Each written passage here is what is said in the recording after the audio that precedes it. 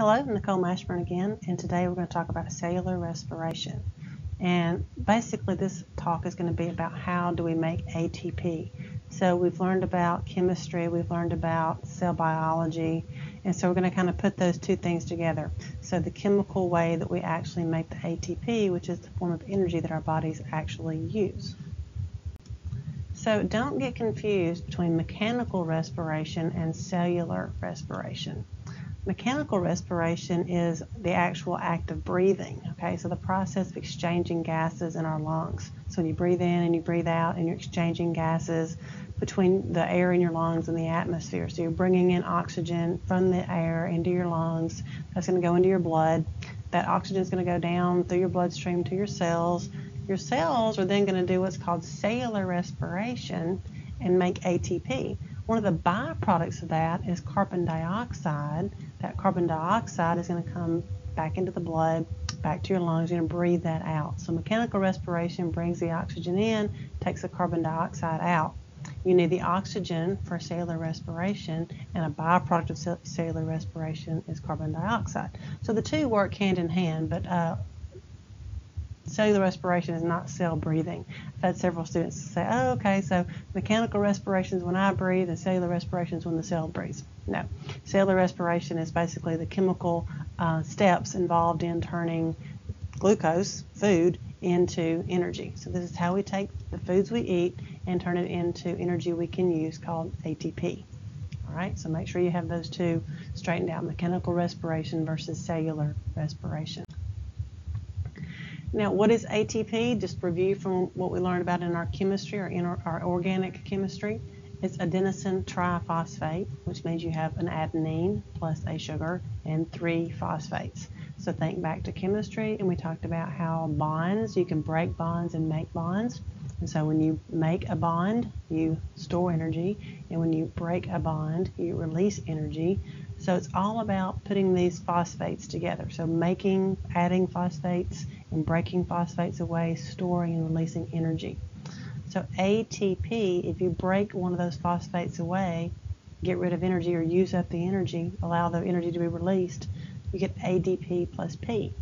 This is a reversible reaction. If you put the P back onto ADP, you're storing the energy and you get ATP.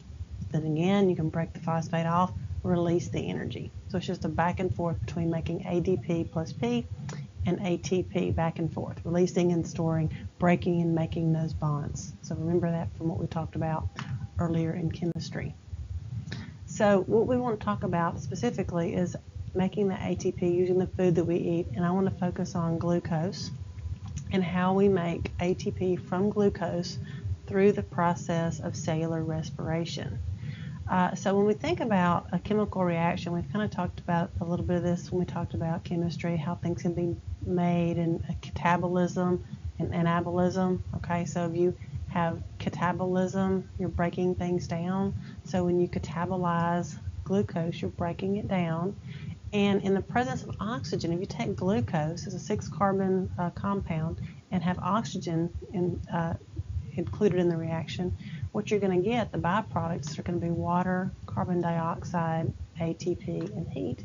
So cellular respiration takes glucose in the presence of oxygen, breaks it down, and gives you water, carbon dioxide, ATP, and heat.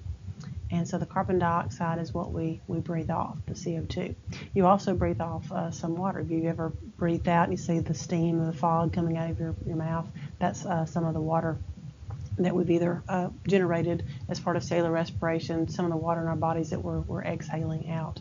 So you get rid of water, carbon dioxide, you make ATP, which then you use as your energy, and you also get a byproduct of heat. Remember, breaking bonds usually generates some heat. So how does this occur? It takes 3 steps. You have to go through something called glycolysis, the citric acid cycle, and the electron transport chain, which includes oxidative phosphorylation. Okay, so there is a lot of detail. If you were taking a biology class or a biochemistry class, you would spend probably a week just talking about glycolysis, the citric acid cycle, and the electron transport chain. I'm giving you the about 15-minute what you need to know right now. Okay, so it's a very complicated process. We're just going to do a quick overview so that when I use this, when I say ATP, you at least know what I'm talking about and how we got it, okay, generally. All right, there's two ways to make ATP. You can use what's called substrate phosphorylation or oxidative phosphorylation. So phosphorylation, those phosphates, this is basically adding those phosphates on to make the ATP. So phosphorylation is basically moving those phosphates, making and breaking those bonds. So in substrate level phosphorylation, you have a compound, a substrate that has a high energy phosphate attached to it, and then in the presence of an enzyme, that enzyme will basically clip that phosphate off and put it onto an ADP. Okay, so you have the enzyme, it took the phosphate off, and it put it onto the ADP, and you made ATP. It can occur in the cytosol and the mitochondria of a cell, okay, and it does not require energy, but it's not very efficient. You don't get very many ATPs.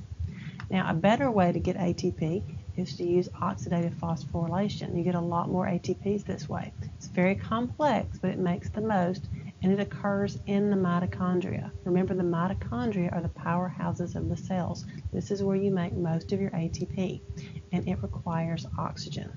Okay, and it's basically like a little pump mechanism. You take energy, you take these electrons, and use that to pump protons into across the membrane.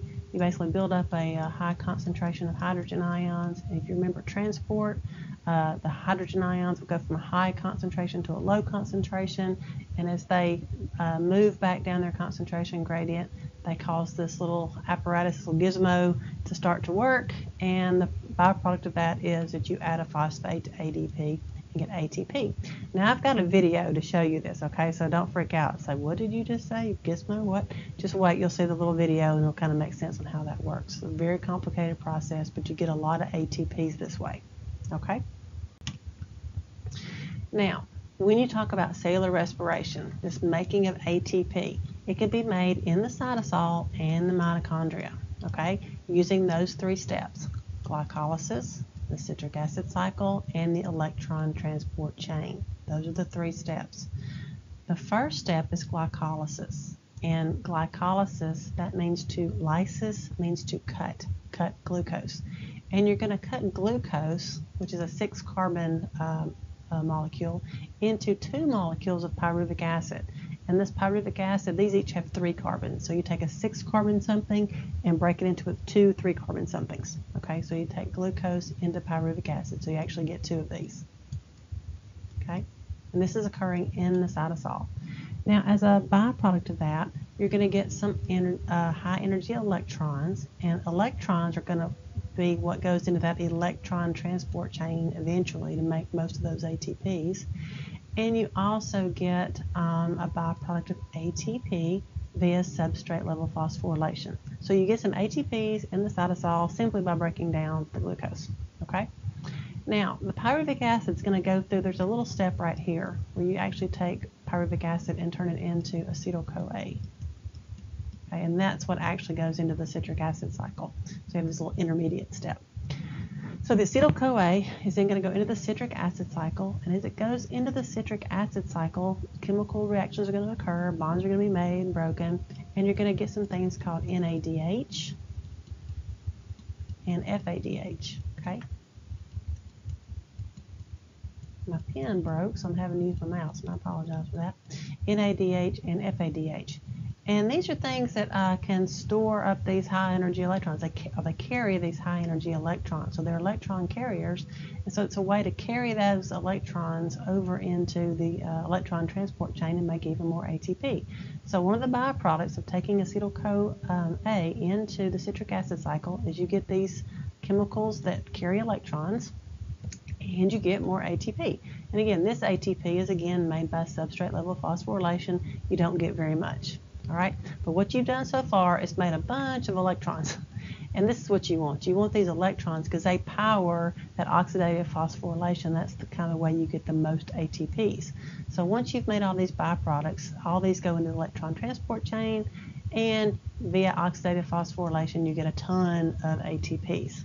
All right, now I'm going to stop here and let you watch just a quick video that kind of gives you a 3D animation of how this works, and then I'll see you on the other side and we'll figure out exactly how many ATPs we got by doing this, okay? As this mountain biker heads up the trail, the breakfast he ate this morning is being burned to power his bike ride. His breathing rate increases as his leg muscles demand more oxygen to burn more fuel. Let's zoom down to where this fuel is burned, our cells. Here, the blood vessel on the left delivers fuel and oxygen to a single muscle cell. In cellular respiration, energy in fuel is converted to ATP, shown here as starbursts. Most ATP is made in the cell's mitochondria. ATP powers the work of the cell, such as contraction. Let's take a closer look at how ATP is produced from a molecule of glucose, our fuel. Only the carbon skeleton is shown to keep things simple. The first step is called glycolysis, and it takes place outside the mitochondria. To begin the process, some energy has to be invested. Next, the molecule is split in half. Now, the molecule NAD+, an electron carrier, picks up electrons and hydrogen atoms from the carbon molecule, becoming NADH. Keep track of the electron carriers. They play an important role by transporting electrons to reactions in the mitochondria. In the final steps of glycolysis, some ATP is produced, but not much. For every glucose molecule, only 2 net ATPs are produced outside the mitochondrion. However, glycolysis has produced pyruvic acid, which still has a lot of energy available. Let's follow this pyruvic acid molecule into a mitochondrion to see where most of the energy is extracted. As the molecule enters the mitochondrion, 1 carbon is removed, forming carbon dioxide as a byproduct. Electrons are stripped, forming NADH. Coenzyme A attaches to the 2-carbon fragment, forming acetyl-CoA. Coenzyme A is removed, and the remaining 2-carbon skeleton is attached to an existing 4-carbon molecule that serves as the starting point for the citric acid cycle. The new 6-carbon chain is partially broken down, releasing carbon dioxide. Several electrons are captured by electron carriers, and more carbon dioxide is released. The carbon dioxide that you exhale comes from the reactions of cellular respiration. 2 ATPs are produced by the citric acid cycle for each molecule of glucose. At this point, only a small number of ATPs have been produced. However, more energy is available in the electrons that are being transported by electron carriers. While the citric acid cycle starts another round, let's follow an electron carrier to the next step in the process. Electron carriers such as NADH deliver their electrons to an electron transport chain embedded in the inner membrane of the mitochondrion. The chain consists of a series of electron carriers, most of which are proteins that exist in large complexes. Electrons are transferred from one electron carrier to the next in the electron transport chain. Let's take a closer look at the path electrons take through the chain. As electrons move along each step of the chain, they give up a bit of energy. The oxygen you breathe pulls electrons from the transport chain, and water is formed as a byproduct. The energy released by electrons is used to pump hydrogen ions, the blue balls, across the inner membrane of the mitochondrion, creating an area of high hydrogen ion concentration. Hydrogen ions flow back across the membrane through a turbine. Much like water through a dam, the flow of hydrogen ions spins the turbine, which activates the production of ATP. These spinning turbines in your cells produce most of the ATP that is generated from the food you eat. The process you've just observed, cellular respiration, generates 10 million ATPs per second in just one cell. That ATP can power a biker up the trail, or it can power your brain cells as you learn challenging biology topics.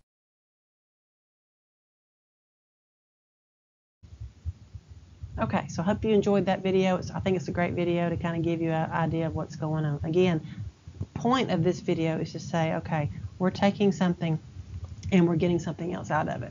So let's go back. Remember when we talked about ATP? Let's say something really quick. So to kind of help you think about what we're doing here. If you are tired, a lot of times the first thing you do is you go and you grab something sweet like a candy bar. And you may think, oh, this is going to give me some energy. Well, it does, but you're not actually using the energy of the glucose in the candy bar. You've got to break that down into something else.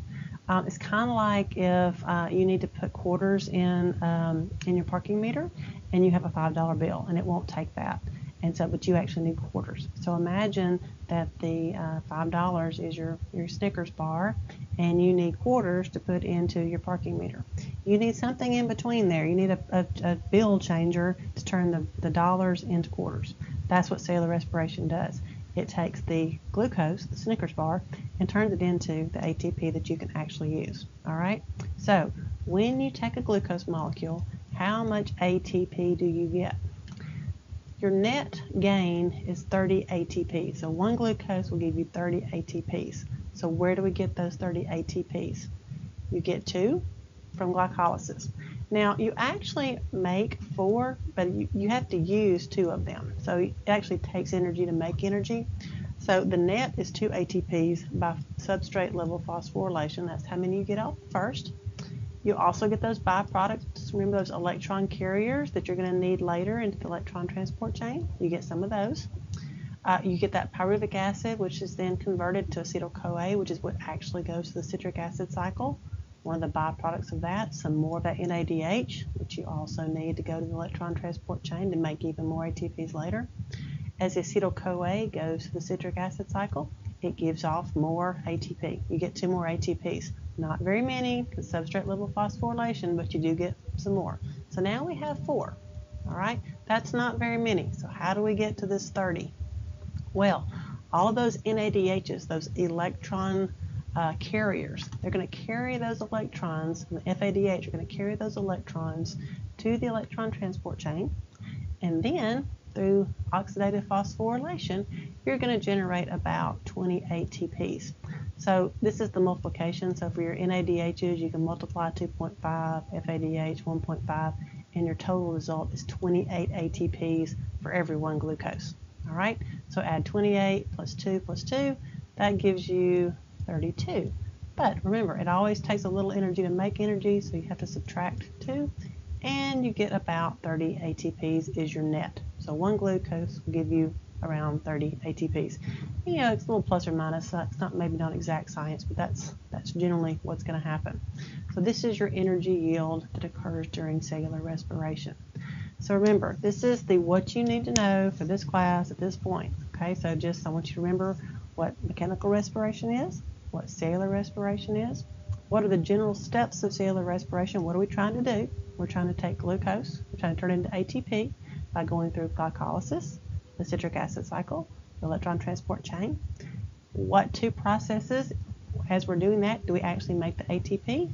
We use substrate level phosphorylation. We use oxidative phosphorylation. Where do these things occur?